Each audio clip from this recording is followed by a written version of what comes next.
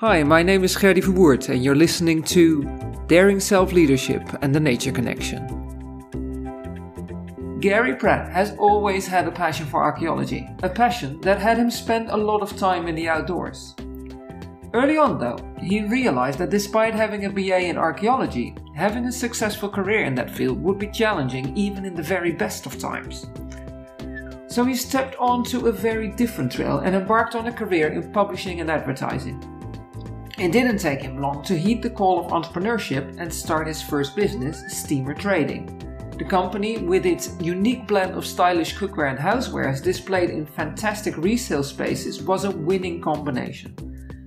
Garry ran it through its initial phase from independent to multiple retailer, and it became a national chain in the UK and is now part of the Pro Cook Group. Entrepreneurship must be running in his veins because over the course of time he started multiple other businesses or played an important role in ones he didn't start.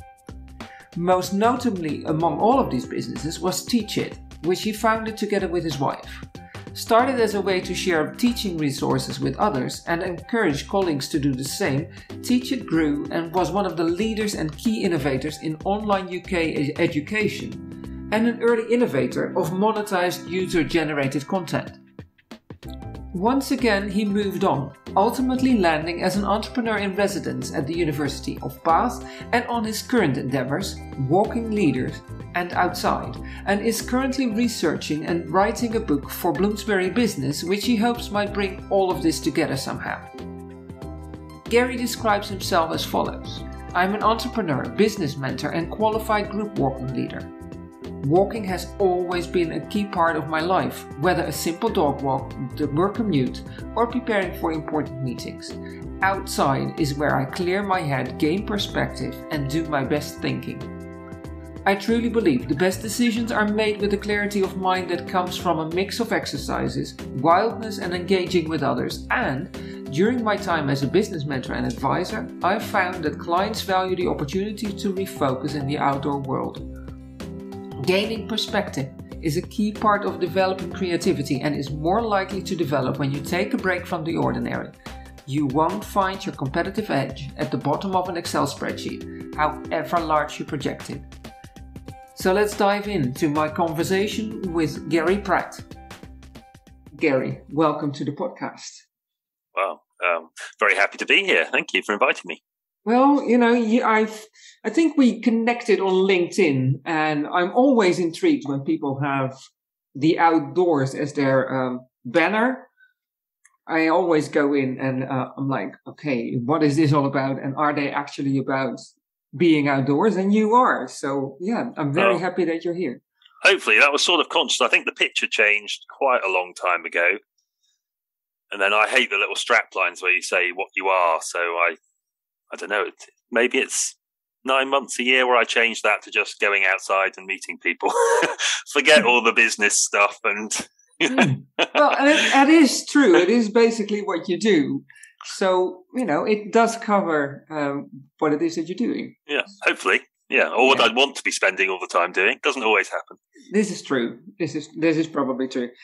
Having said that, and having done this introduction of you where, you have been an entrepreneur for a long time, you've worked in that space for a long time, but you have a base in archaeology. Now, this is a podcast about self-leadership and about the nature connection. So I thought I'd just start off with the following question.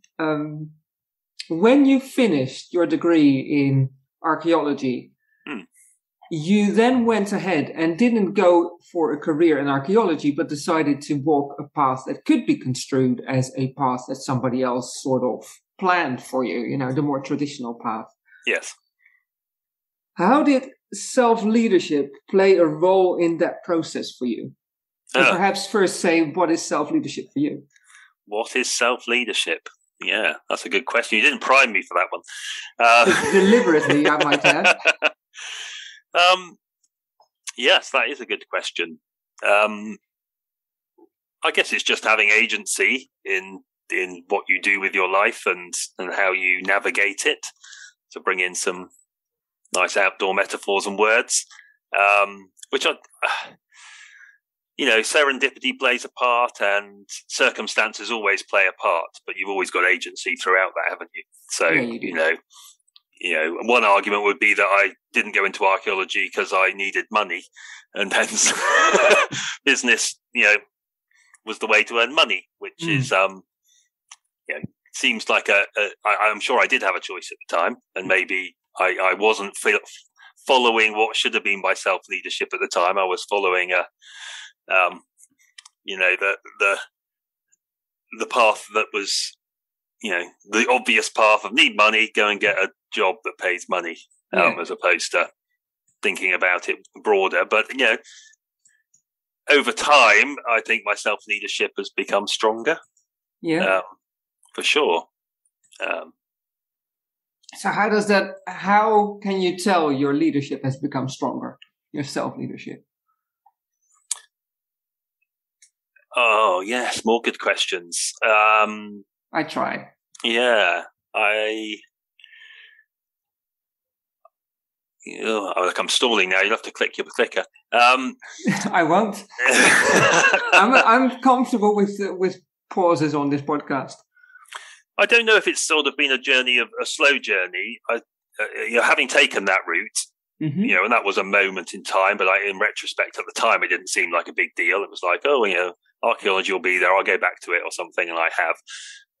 I would say my journey into self-leadership probably was the realization about 28 that I really didn't like, working for other people in the corporate life. So that was my big moment of agency, is giving up a very highly paid job to go out on my own, which is, I guess, every entrepreneur's or a lot of entrepreneurs' journeys, is to say, I'm going to give all of that up and take a big risk.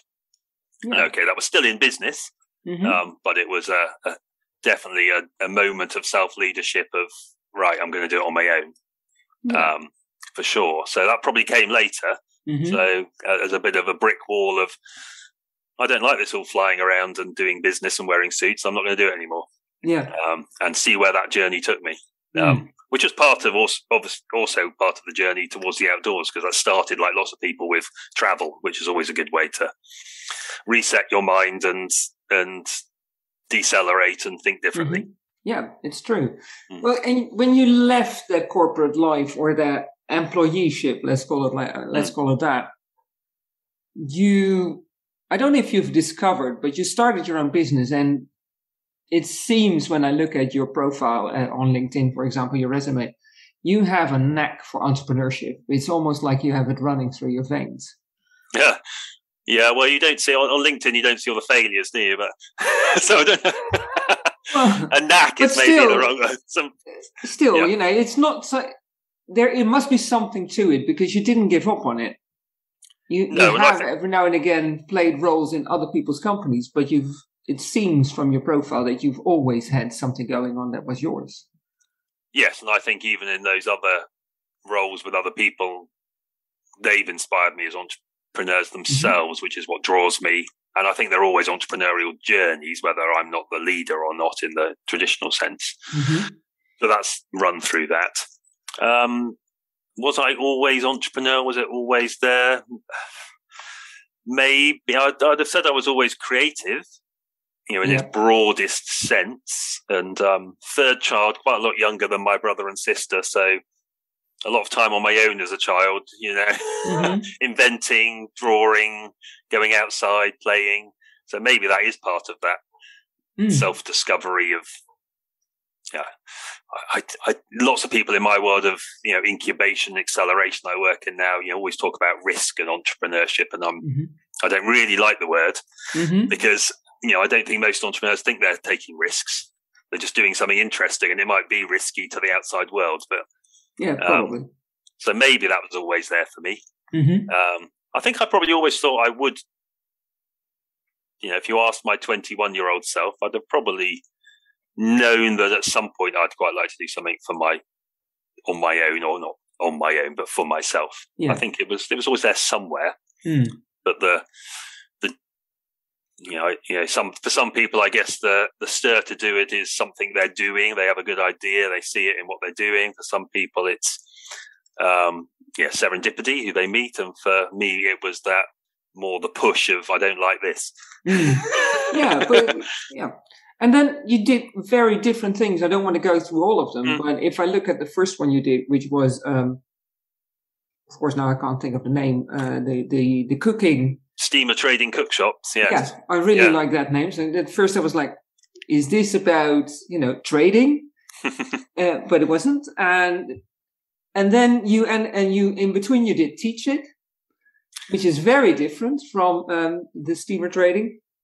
And now you're doing walking leadership, and you're an entrepreneur in residence at the university. So there's still this entrepreneurship thing going on. But you almost have to be creative to have such a diverse portfolio.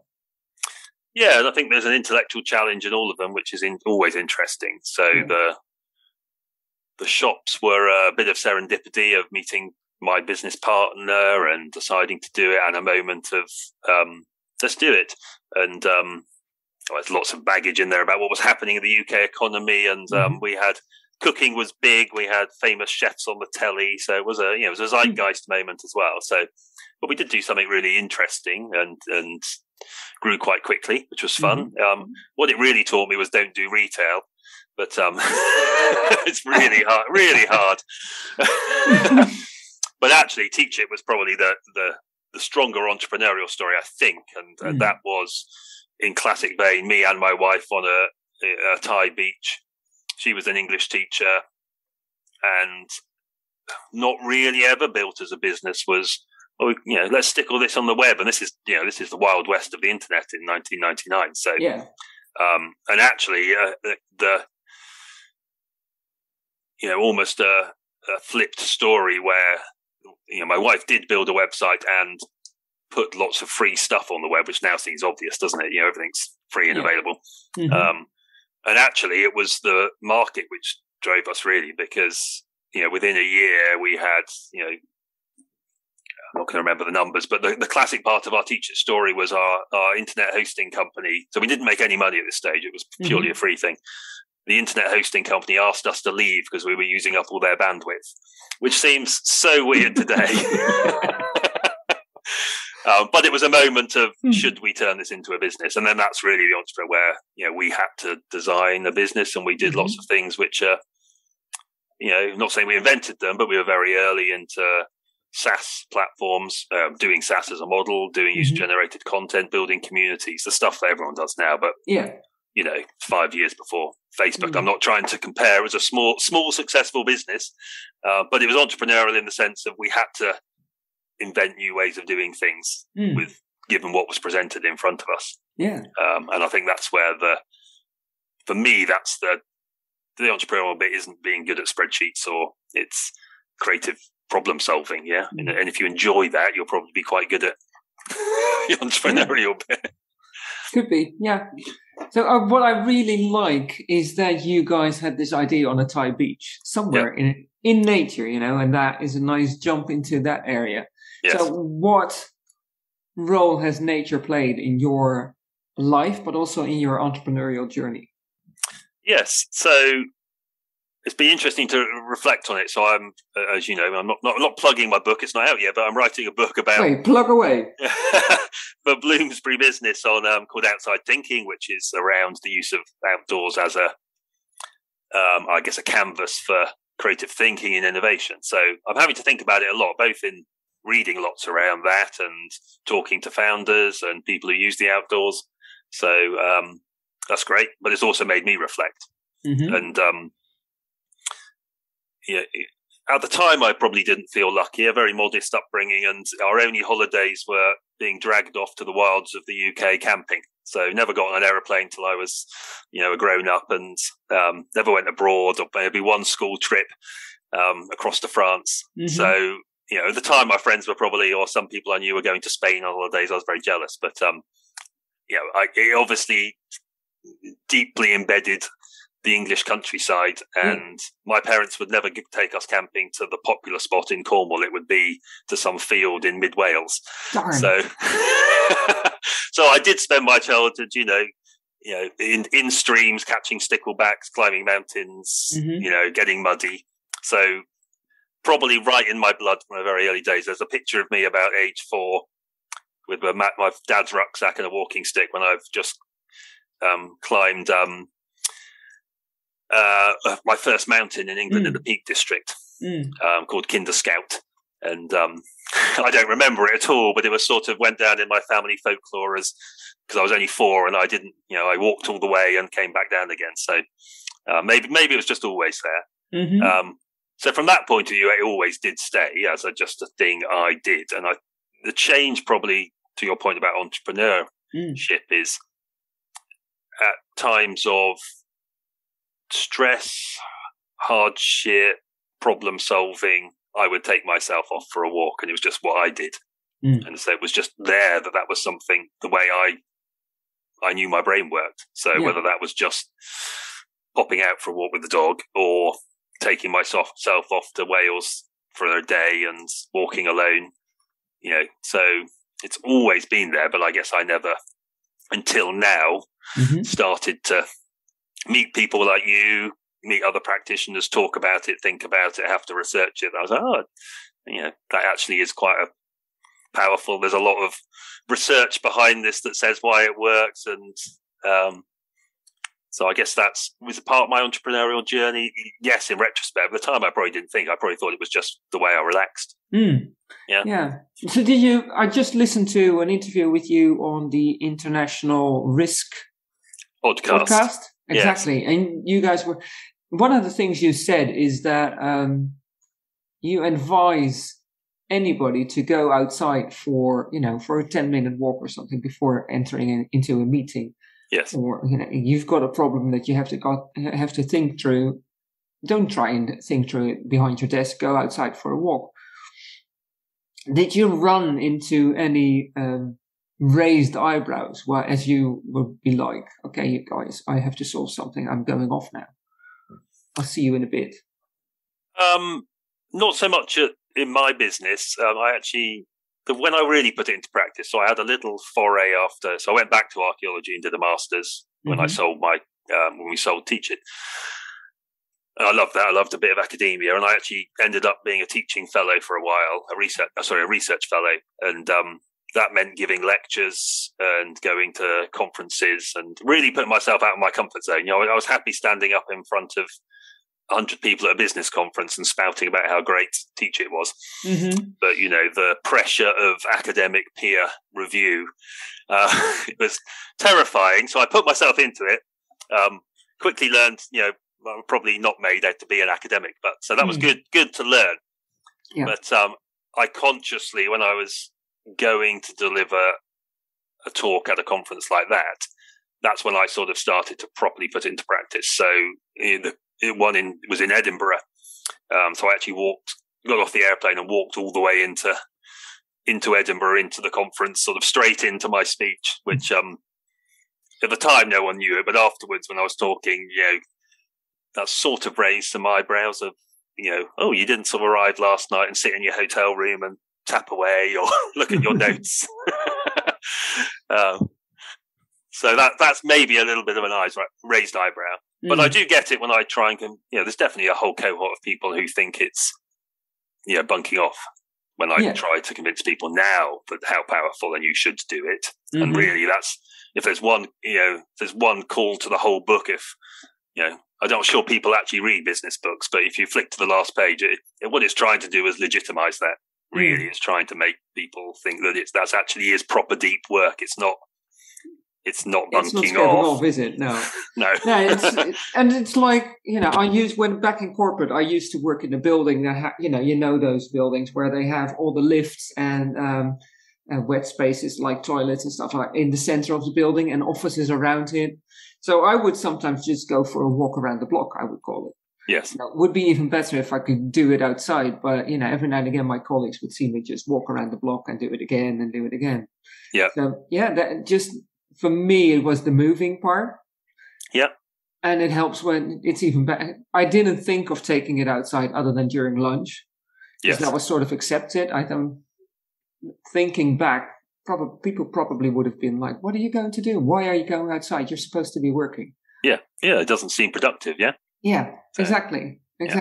Whereas when you talk to people and you ask them where they have the best ideas, it's either in the shower or going for a walk or, a bike ride or whatever it is, but not at their desk. You hardly ever hear somebody say, oh, I have great ideas when I sit behind my computer and put my thinking cap on. Well, I think you've seen the quote me and Al, my collaborator, use often, which is the John le Carré quote of, the desk is a dangerous place from which to view the world. So we try and ram that down people's throats. But you're right. As part of the book, I did a survey of a whole load of quite highly funded early stage ventures, and it was just about where do you do your best thinking, and you had the outlier that might be sleeping. Which is quite interesting, and I can't remember who it was. There was it will come back to me.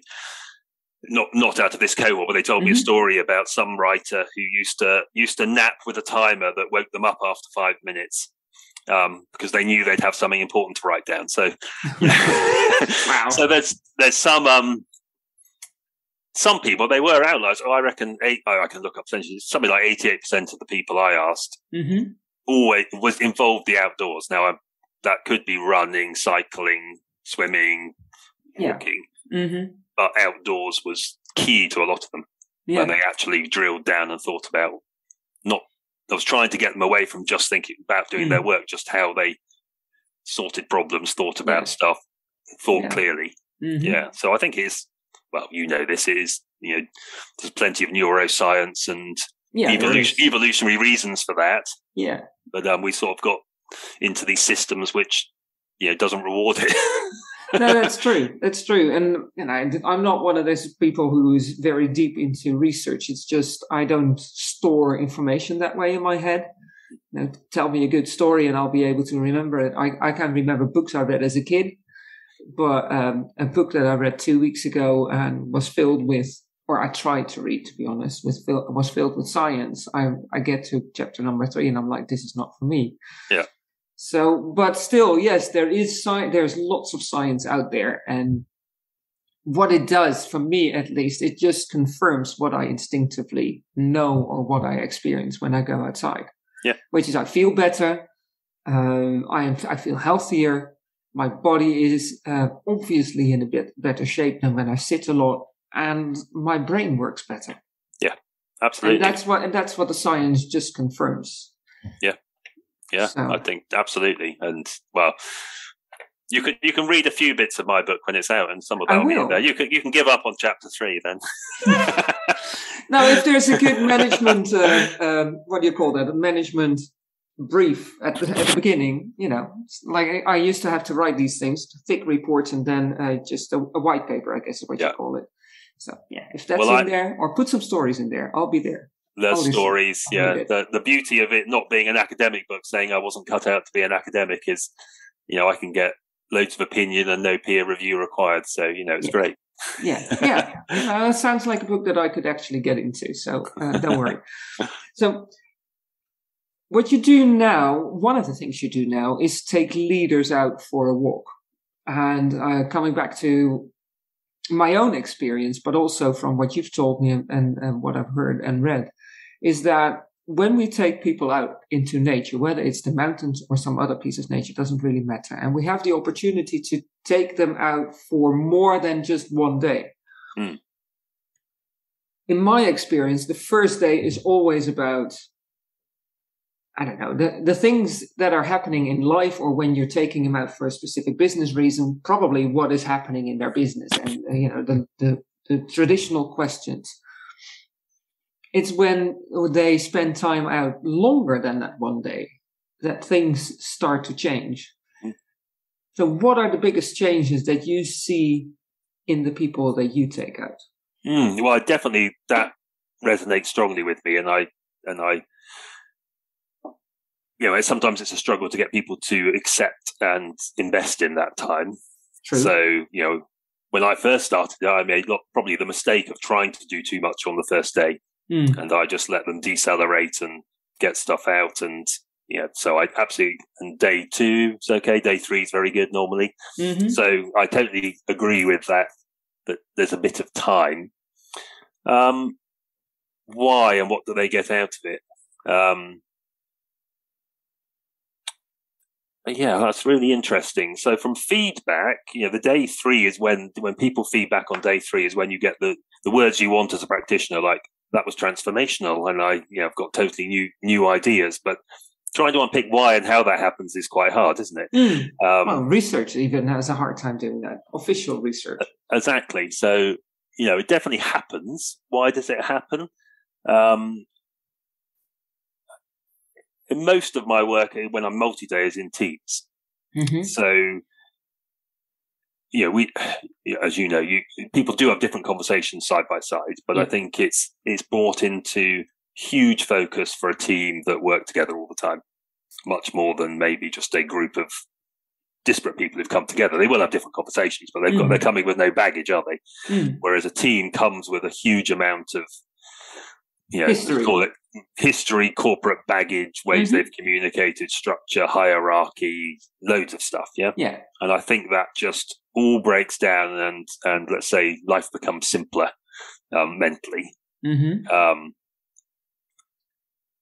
I just think that just does take time. So there's all the science bit about what's happening up here, but I think I found that most of the work I do, and I do have to. I'd have to include quite a lot of, let's call it, methodology. Partly, I think, because it allows the people to sign off on it, that it's a course or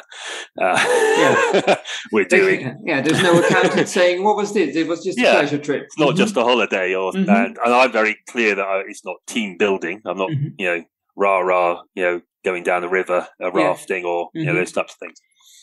So a lot of my job, I think, is just facilitating those conversations and nudging them along. So when you start to think about why that happens, definitely they have those different conversations. You see them transform over that time. There's lots in there, probably, isn't there? The shared experience, but it sounds cheesy, doesn't it? But the boundarylessness of the outdoors and actually the fractal nature of what you're looking at, the colours, your own body. Sometimes the ones who feedback probably most positively is when they've had maybe a harder experience, whether it's been tougher than they thought or it's peed down with rain for an entire day. Funnily enough, I find that can be quite powerful to people. You think they're going to just be annoyed at that day. But maybe that's just getting your brain into that state where things become simpler, whether you're consciously thinking about it or not. So whether that's your communications with your colleagues, whether it's a problem you've been thinking about, life becomes simpler when you put that backpack on and it does, doesn't it? Walk out. Yeah, and I don't know about you, but what I find by now, my body is so used to carrying a backpack that it actually sort of automatically slows down. And I also notice that is something that people who aren't used to it find challenging, the slowing down part. Yes. Yeah. And I'm sure you do this. There's, well, again, not going in, there's plenty of science on this, on sort of tempo, I guess. Yeah. But yeah, I find myself having to brief people that this isn't peak bagging or, or racing. I took one group out, which I'm taking out again in a couple of weeks. So they're sort of serial now. They've got it. But they are a very high performing group in sense of an ex almost Olympic swimmer and rugby player and CrossFit runner. So they're super fit guys. Yeah. And competition driven. Yeah, definitely. They need that first day to get the banter and rushing out of their systems. But you do have to manage it, because I think there is a bit of that expectation of there's a challenge to be be achieved, and it is challenging, as you know, but that's not why you're doing it. No, it is challenging, but it's not a challenge in the sense of we want to know who comes up to the summit first. Yeah. It's challenging in the sense that you're doing something that you're not used to doing. Yes. And also, I bring people into the mountains where there's, you start low and you have to go high. And I oftentimes have to simply tell people, well, you can go at that pace, but I know that if I go at that pace and I have to do it for the next, 4 or 5 days, I'm not going to be able to make it to day 5. I'd like to be able to, I don't mind coming to, in my case, mountain inns and be tired at the end of the day. I quite like that, but I'd like to be fresh in the morning. And if I keep going at your pace, yes, I don't think I'll be fresh in the morning anymore. Yeah. That kind of thing. I always compare it to city pace. People have a city pace, which is the pace they have, in regular life, I guess.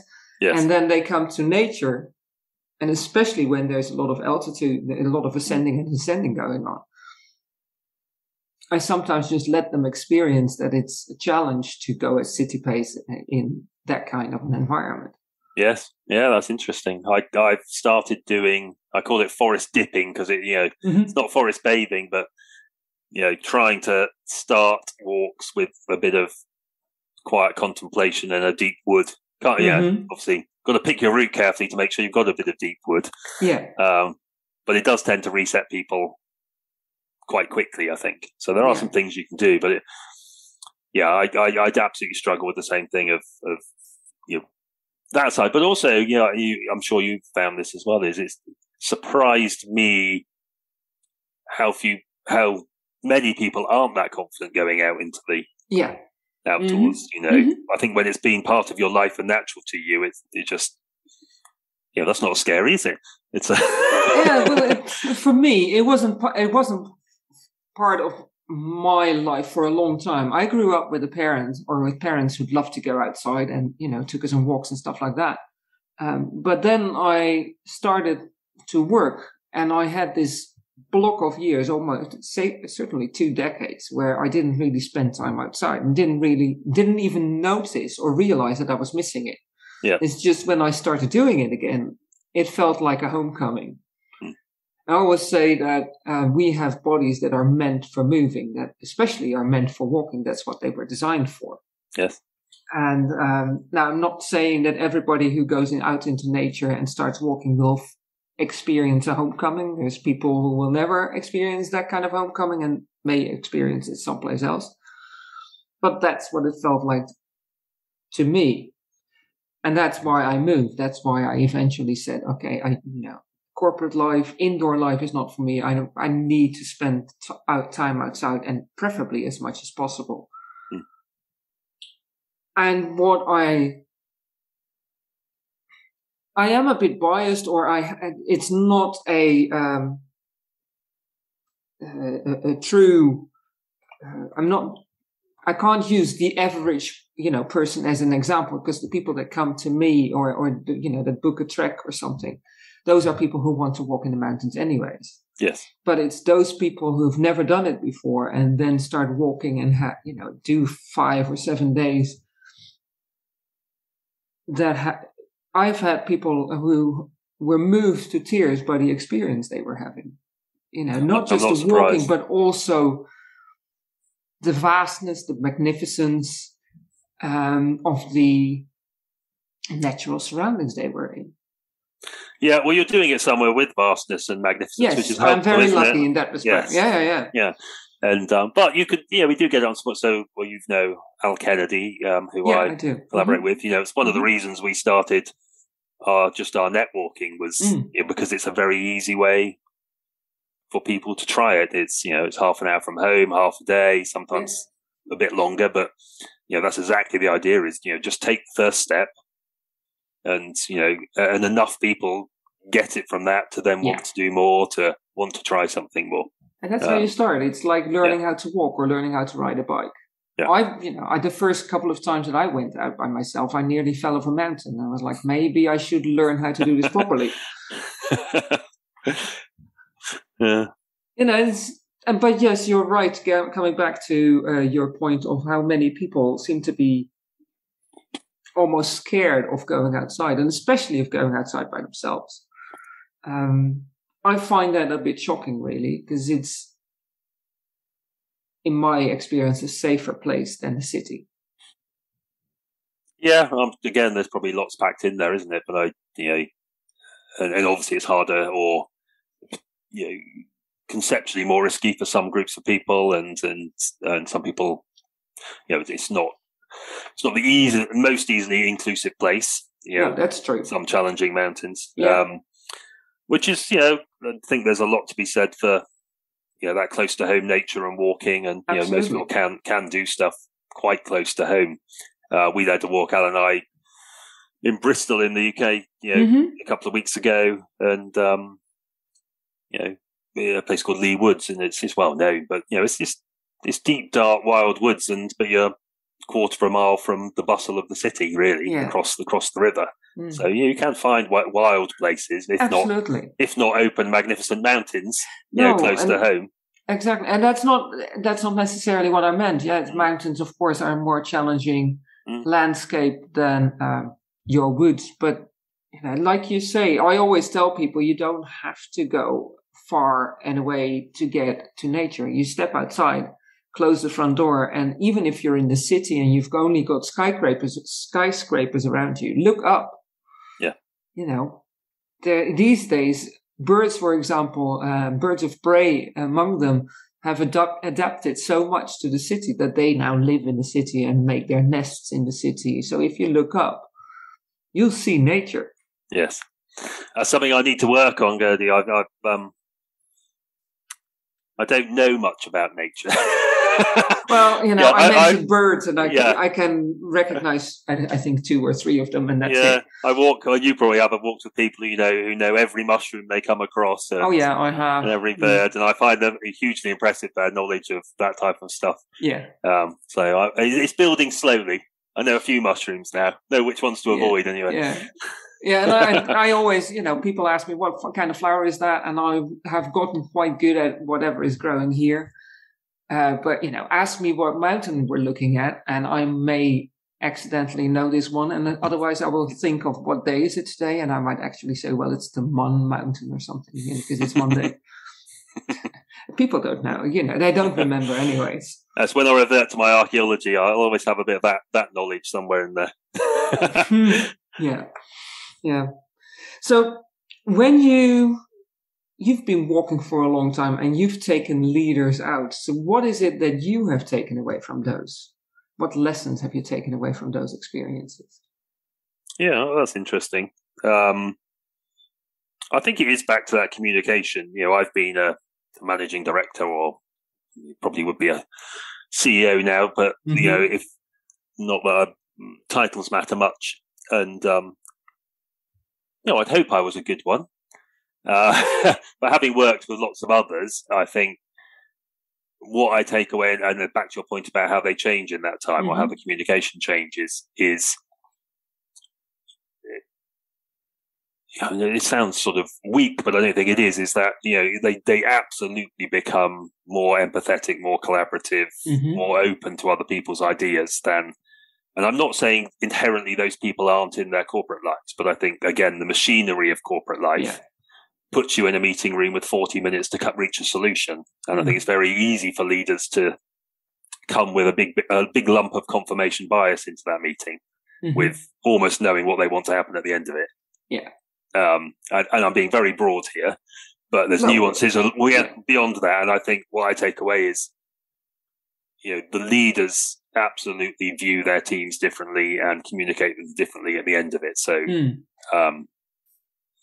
and it shows itself in loads of ways. It shows in the even just the way they are asking their open questions on day 3 to their staff, or you often reflect with them and they found out 20 things they never knew about their staff, whether that's work-based, home-based, whatever it is. So hopefully it makes them more compassionate, empathetic leaders. But on a more, I guess, methodological level, and it's very soft, the method type of stuff we do, but I hope it instills in them a just ways to think about their business. We tend to talk about even seasons, seasonality of business, and you're using all those natural metaphors. Al and I do one where we ask them to gather things and model their business using natural items of ferns, and to be honest, it's it's the type of thing I think in a meeting room you go, oh, that's a stupid thing we're doing, but suddenly in the outdoors it's a fun thing you're doing, and something always comes out of it. So don't know if that directly answers it, but so for me, learning from them is, if I was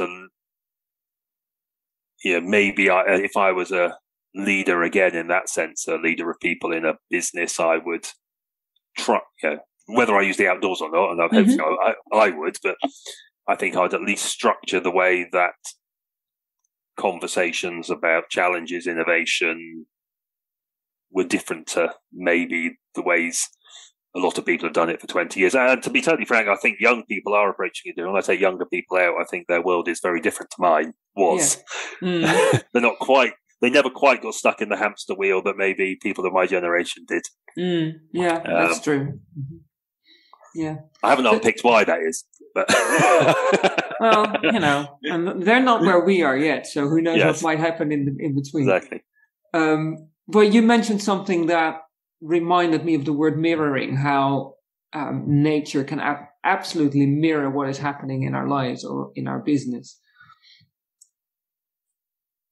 Is that something that you have to make people aware of, or is it something that people can also have almost from an experience that people almost can have on their own? A bit of both, I think. I think we not say a lot of what I do is nudging people along. A part of it is the slowing down and forcing the slow down. That isn't necessarily partly in making sure they're, not, killing themselves trying to do something so they can't think. But, just picking the right sort of wow moments, view spots, places to stop and have lunch, to be quiet. I think those do have profound effects on people as well. And maybe when people sometimes take themselves off, maybe I'm not going to sound terrible. I'm not a fan of cyclists because they rush through nature. They do. And I think that's, I'm sure there's lots of benefits to, probably beasting up a hill on a bicycle and down again, and the wind in your hair. Again, I like skiing, like the wind in my hair. Well, conceptually, I wear a helmet now for safety, but I think they don't take in what's around them when you're rushing too much. So it's maybe back to your tempo, but I definitely encourage and build into plenty of times just to stop, be quiet, reflect, look at what's around you. And I think that it does have profound effects on people. Yeah, it does. And I think it's learning to notice stuff again that you would otherwise miss, which is one of the most,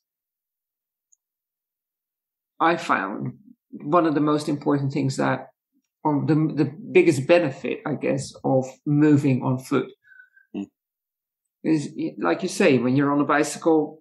Well, at least when I'm on a bicycle going up, I don't notice anything except for my front wheel. I don't have the energy to look anywhere else. Yes. And going down, I'm just scared. So, it goes way too fast on that thing. So I can't do anything but look in the meter in front of me and hope that I don't hit anything that will send me flying. Yes. But yeah. With something else you said, you mentioned the word leader, and it's in your business name. What I have found when I take a group into the mountains or into nature with me, and especially when it's a group of people that knows each other, people who are the designated leaders back in the valley may not necessarily be coming out as leaders when they step into nature. Yeah, that's interesting. And I think you take groups of people into nature that have actually chosen to go into nature. So that same goes for me. But you also mentioned earlier the what do we call it? The rah-rah thingy. The team training stuff. Mm. Where you can actually often see this happen. You know, those people that are called managers are not necessarily the leaders in those environments. Yes. What do you see happen when it comes to leadership within the group when you bring people into nature? Yeah. I think you see some of the same, but I try to take away all of the leadership to the extent that they know they're coming out with me and I know the route, but you know, I generally don't tell people the route. They're a rough length of time, roughly how hard it's going to be, and quite often the route changes anyway, and we freewheel and decide to do something else. So the best I think that's quite interesting to take away any leadership from a group. So there is no one is required to lead. So that's always interesting, I think. So to your team building point, you're sort of taking it away, but someone's got to step forward. Yeah. This in most of the work I do, no one has to step forward. No. So how can they show their leadership? And I think that's back to, they're showing a different side of their leadership then, I think, which isn't the follow me leadership. It's the leadership through, maybe the ideas they have or they put forward, or even how they respond to ideas or questions other people have or reflections. So, maybe it's that side of leadership which comes out in the outdoors more than the traditional leadership. And that could come from anyone, I guess, in that group. You might find that, I don't have many quiet retiring people that come, but, maybe that person, is in an environment in the outdoors where they feel either more open, more valuable to put their opinion forward, which is maybe harder in other environments. I recognize that. And what I've also seen, but more so in, I guess more in family structures, because I sometimes I'm just a guide, and people come as families, or as a family, they are part of a larger group.